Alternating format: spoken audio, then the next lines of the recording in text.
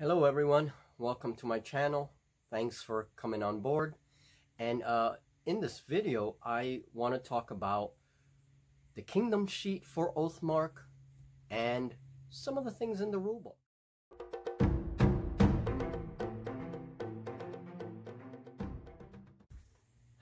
Hello everyone, I hope everyone is well.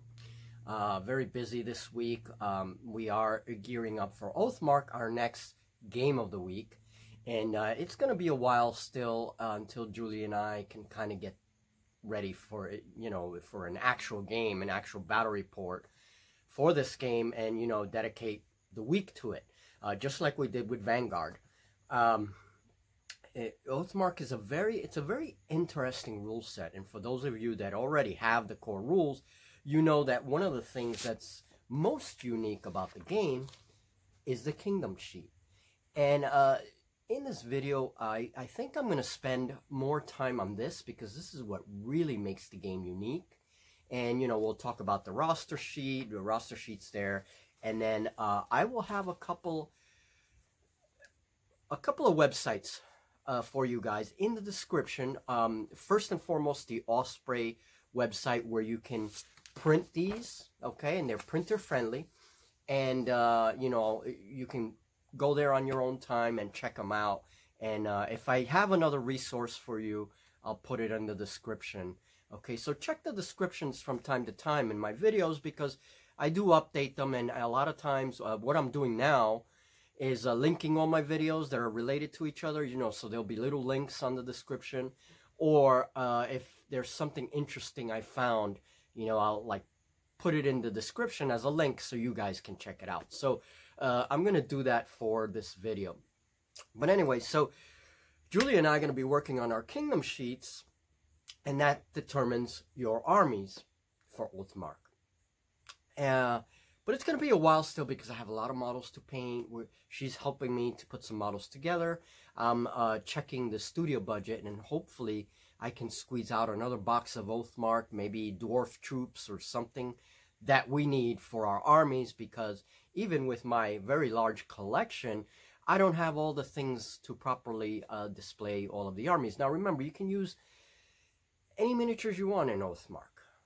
It's in the rules, but they do have this miniatures line, and it makes it easy because, as you're going to see in just a minute, you can play with one box of miniatures. One box is 30 troops in infantry terms, and so one box of miniatures can kind of get you started, and then later on you start to add stuff, to make things more interesting. Let's go to the tabletop now and check out the kingdom sheet and the rules. Okay, and I'm really sorry guys, my copy of Oathmark is on my Kindle, and so it is a digital version, so I hope that the video comes out okay. Alright, so these are the table of contents in the book, so I'm gonna give you kind of brief overview of the book, then we're moving on to the kingdom sheet. And it's organized pretty much the same way as a lot of this author's rules. It's good flow, good to read, explanations, a lot of explanations, so that's really good. And you'll also see some nice artwork throughout the book. So we're going to skip through some of this stuff. Let me actually go back for a minute. I just want to... So you do, it gives you a what you need section with the miniatures, what kind of miniatures, and then the table, terrain. One of the very unique things about this rule is how it uses fantasy races. It's not your typical evil goblins, evil orcs, fighting against humans or elves, whatever. The distinction is not as clear that way. You can use goblins and elves together in an army, as you're going to see in a minute. You use orcs and humans, and maybe dwarves, elves, and humans, or whatever it is. So it's very unique that way, in that the fantasy tropes don't really dictate, good or evil. In many fantasy games, that's what you get. So we're going to go to playing the game, and we'll just check out unit sizes. This game is, here they give you the bases, so 25 by 25 millimeters, kind of your standard bases for figures. And then it is played as a rank and file game. So, you know, you can either make your own trays to put your figures on for rank and file, or you can, you know, get them online. So I usually make my own. And then cavalry is mounted on 25 by 50. Those are the nice little rectangular bases, okay? So that's kind of just giving you information on the unit sizes, and then it goes to larger monsters. You can also have mixed units, such as artillery, and they contain figures of different base sizes. So there are specific rules for that, and that's pretty cool. Now, one of the key things that I wanted to just mention, when you put your kits together, your boxes, like I'm doing with my Goblin Riders, it might be a good idea to kind of skim over the rules, skim over the book, just to see what the rules are for, you know, weapon types and whatever. There is an officer that will be placed in your tray, and that's where you're going to be doing line of sight. You're going to base your facings. This game does have arcs, so like front arc, rear arc, you know, flanks, gives it a little more detail. And yes, when units are attacked, here are the arcs I just talked about. Units are attacked from different areas, they may get bonuses. The attacker gets bonuses. So, you know, but that little officer is pivotal, because you're going to do your line of sight through him, and you're also going to check other things. So, you know, just keep that in mind. Maybe there's a figure you paint differently. Maybe you have a figure that's converted, a special conversion or whatever. And here they go into line of sight. Okay.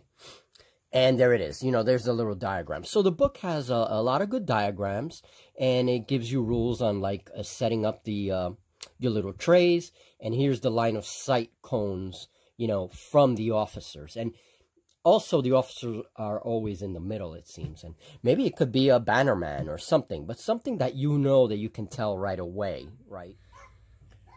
Okay, so I want to spend a little bit of time with the kingdom sheet, because it is a really critical part of the game. It's actually a very unique part of this game. So here in the center, that's going to be your capital. That's going to define the rulers of your kingdom. I decided on goblin, so that means, you know, my king is going to be a goblin, basically. And this will also yield, for example, prince, you know, a princess, or whatever it is. Basically, your higher hierarchy that are going to be the rulers of your kingdom. So capital city comes first. So you choose a capital city, and then you have these other circles coming out of your kingdom here. And so it's number 2, number 3, number 4. You're not going to do anything with number 5, because that's reserved for another purpose. So you're going to fill in these regions with terrain, right? And this second ring here has 2 regions, 2 slots for you to fill in. And then this third one has 3 slots, 3 regions that you can use for terrain. And the last one has 4 regions, and these are the borders of your kingdom.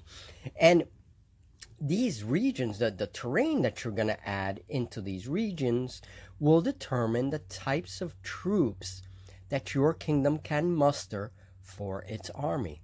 It's a very kind of fascinating technique, you know, mechanic. So we're going to look very quickly, because there are some rules for the kinds of terrain that you're going to use and how many. So let me just get your attention to this table here. And this is for the dwarf faction. They are organized by factions like dwarves, elves, humans. And so here we see that the dwarf city, and there's a little 1. This is the rarity of this kind of terrain. Likewise, you see forges, rarity 2, okay? And mountain passes, also rarity 2. Now, if you look here, this is going to tell you how many units and what kinds of units can come out of a dwarf city. So if it's your capital, you can have 1 dwarf king or a dwarf prince, right? A dwarf general, you can only have 1 of in your army. and he does come out of a city, right? Or you can have 2 dwarf captains, etc. You can have unlimited number of dwarf spearmen, but your points values are going to kind of determine how many of these spearmen you can actually get. We're still playing with points to purchase your units.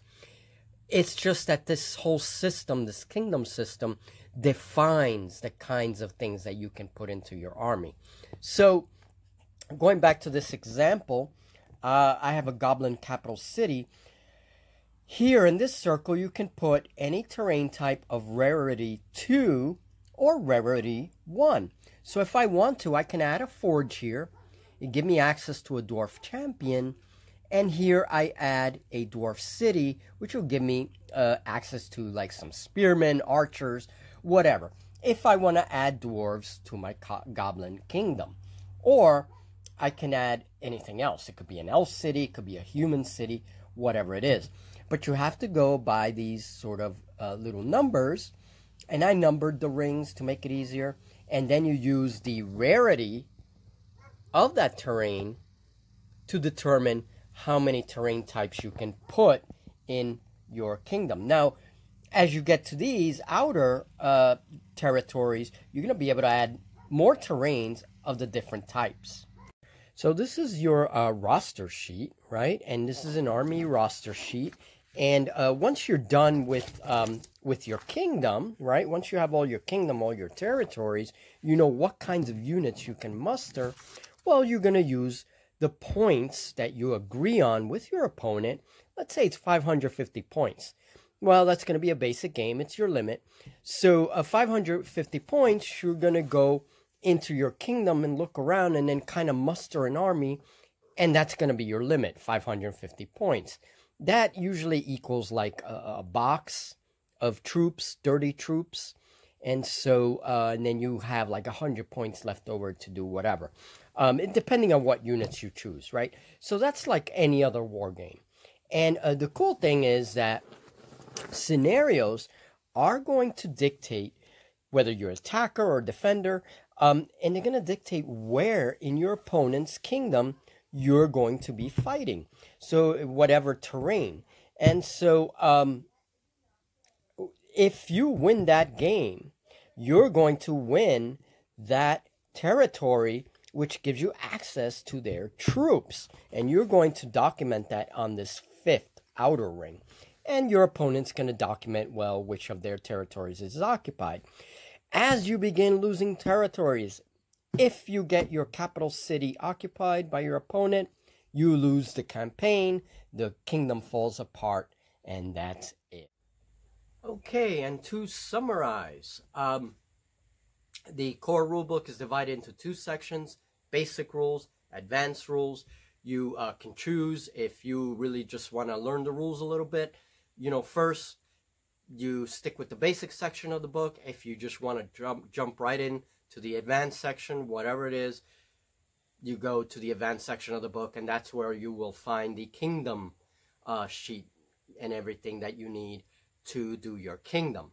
So that's the first thing you're going to do, is create your kingdom. Then you're going to create your armies. You're going to agree on a points value for your first game, you know, what scenario, all that stuff. And then you create your armies, and then you have at it. And whoever wins, obviously, the scenario is going to dictate what territory you're going to occupy in your opponent's kingdom. Fascinating. McCullough, he never disappoints. With us, he never disappoints, really. A very interesting system. And remember, guys, it's a free system. So, free in the sense that it allows you a lot of flexibility, right? Not that it's a free game.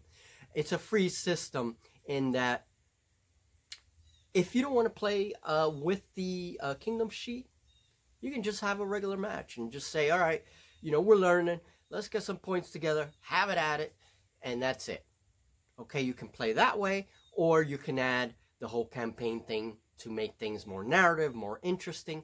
And it really does inspire some stories. As I'm sitting there adding territories, I'm thinking all these stories that I could use for my kingdom, right? So don't miss the next M and J chat, Martin and Julie chat. we're going to be having a little segment dedicated to the Kingdom sheet. We're going to have it all filled out and give you an example of where we're going with it. Thank you so much, folks, and I'm sorry if this video is a little longer than usual. We'll talk very soon.